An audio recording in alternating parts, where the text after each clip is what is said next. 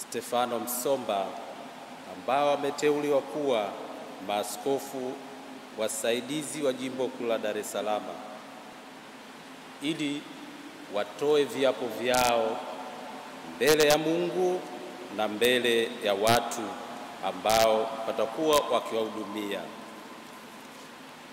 Tunamshukuru Mungu kwa zawadi ambayo amelipatia kanisa la Tanzania.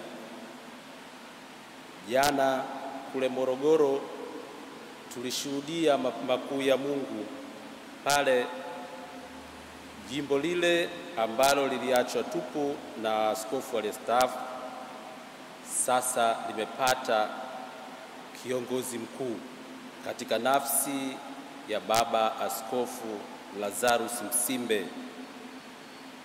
Na leo tena na kesho tena kwa furaha kubwa tawasindikiza mababa hawa wateule wakipewa madaraka yote ya uaskofu, wakisaidiana na askofu mkuu wa Jimbo Kuu la Dar es Salaam katika kuwahudumia watu wa Mungu waliopo katika jimbo hili. Tunamshukuru Mungu kwa sababu amejibu sala zetu. Tumeomba sana kwa ajili ya majimbo yale ambayo yalikuwa hayana mchungaji. Sasa tumepata Morogoro na tena wasaidizi wa kurahisisha kazi katika jimbo hili kubwa kuliko yote katika nchi yetu, na sasa tutawapata. Tuna kila haki ya kusema Mungu asante kwa zawadi ya wachungaji.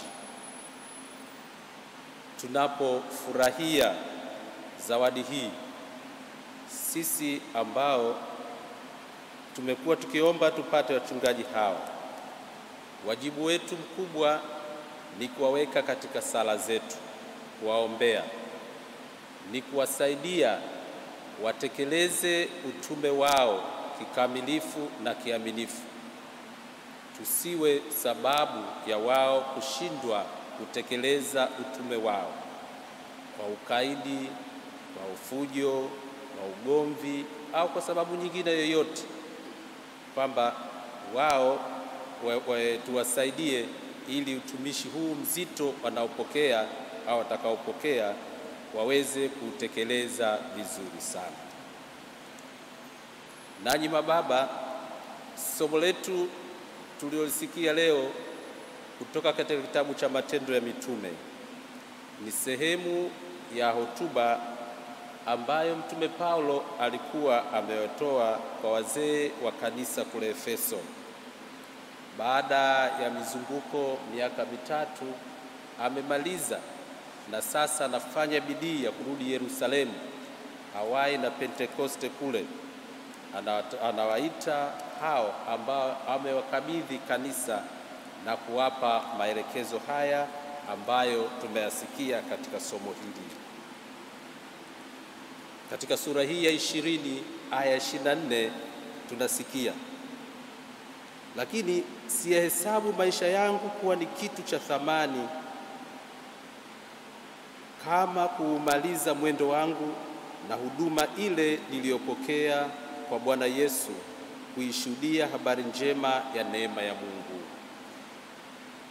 Paulo ambaye historia yake tunaijua, akiwa mkereketwa, akimwamini Mungu kwa nguvu zake zote, alikuwa amekasirishwa sana na wale waliokuwa wakimwamini Yesu, akiamini kwamba kumwamini Yesu ni kuchafua umungu wa Mungu. Kuna Mungu wangapi?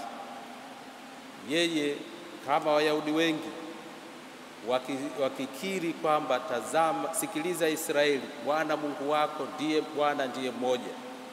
Umpende kwa moyo wako wote, kwa nguvu zako zote.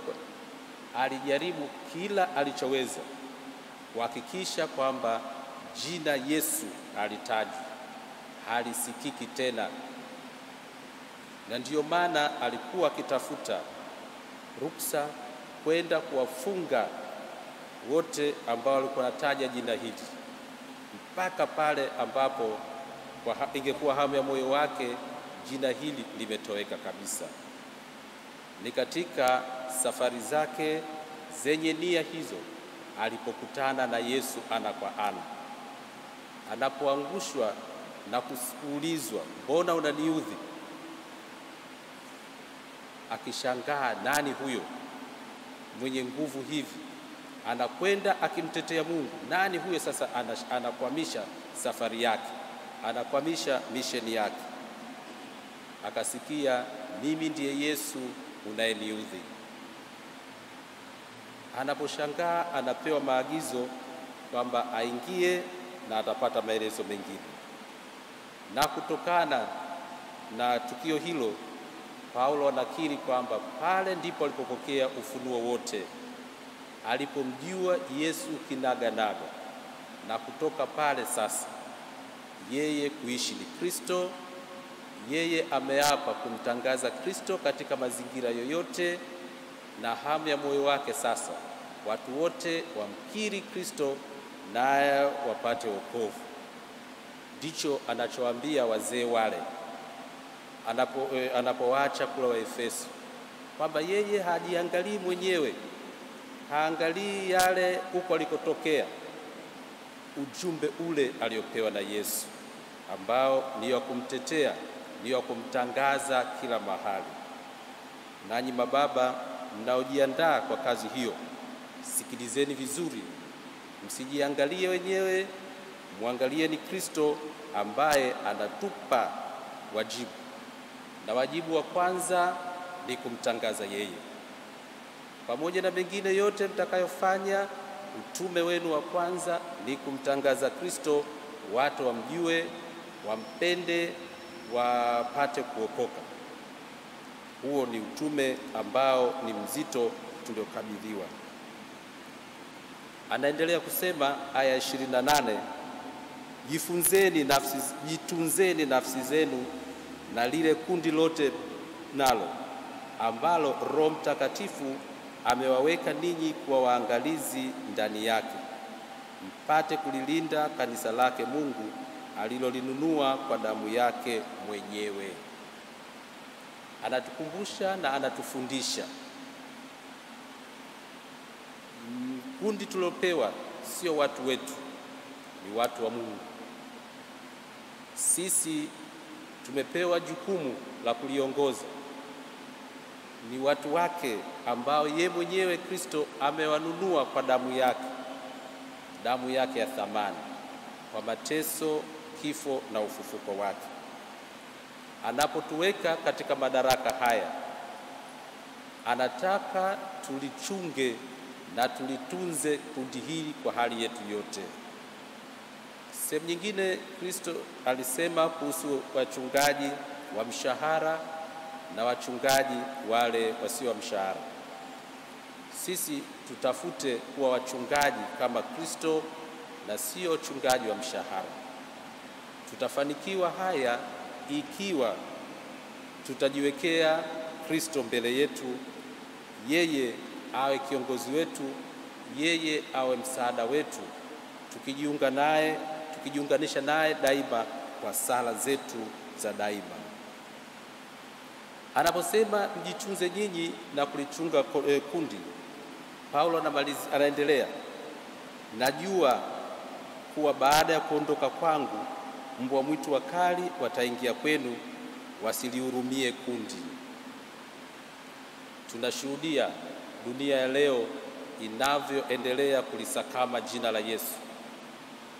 Bado kuna wengi wasingependa jina hilo litajwe wala lisikike, na wapo wanaoeleza jina hilo kwa mafundisho ambayo sio sahihi sana. Tuwe macho. Tutajuaje sisi kulitunza kundi hilo? Ni pale tunapoendelea kujiunganisha na yeye kuhani mkuu, na yeye atatupa hekima yake, atatupa nguvu zake za kuweza kulichunga kundi hili. Tena katika ninyi wenyewe anasema watainuka watu wengine nao watakaopingana na mafundisho yake. Tumeshuhudia kanisa linavyoteswa na linavyoteseka sehemu mbalimbali ya dunia, na wengine wakidhulumiwa kwa sababu tu ya imani ambayo wameipokea. Tuwe macho, tuwasaidie Wakristo wetu kwanza wamjue vizuri Kristo huyo. Haitoshi kununua Biblia na kuisoma, tuwasaidie kuisoma vizuri na kuielewa, ili waweze kweli daima kumkiri Kristo ambaye amewanunua au ametununua kwa damu yake ya thamani sana, kwa mateso, kifo na ufufuko wake. Anatoa na maelezo. Kwa hiyo kesheni. Kutunza kundi la Bwana linataka uvumilivu, linataka juhudi, linataka jitihada. Tusilale, tusijilegeze, tusimuache, daima tumweke mbele yetu, naye mwenyewe atatueleza. Nimalizie kwa sala hii ambayo Paulo ameisema katika aya 32. Basi sasa nawaweka katika mikono ya Mungu, na kwa neno la neema ambalo laweza kuwajenga na kuwapa urithi pamoja na wote waliotakaswa. Endeleeni kumwomba Mungu, endeleeni kumtangaza, naye atawajalia nguvu na baraka zake, muweze kutekeleza utume wake vizuri.